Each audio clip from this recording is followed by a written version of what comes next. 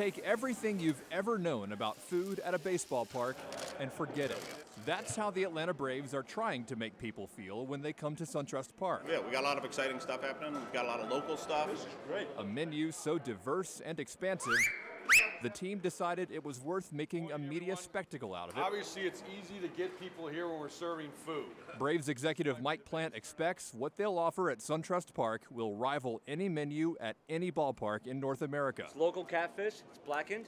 We serve with shredded lettuce, diced tomatoes. For the chefs, it has been a labor of love. All of the food choices, from Mexican to Asian and American styles, have been designed just for this ballpark and its fans. I mean, everything is made in-house. We're doing all of it in-house. All the salsas, everything. Of course, ballpark food has never been cheap, and SunTrust Park will be no exception to that. But the prices here aren't all that different than what they were at Turner Field. 3 tacos here, for example, will cost you $12. A soda, $7. So if you're buying meals for adults and for kids, you'll want to budget at least $60 for the evening. We're still selling a $5 and $7 ticket here at SunTrust Park.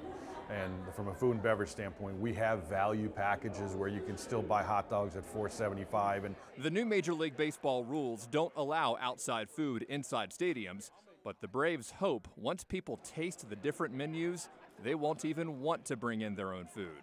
At SunTrust Park, Will Frampton, CBS 46 News.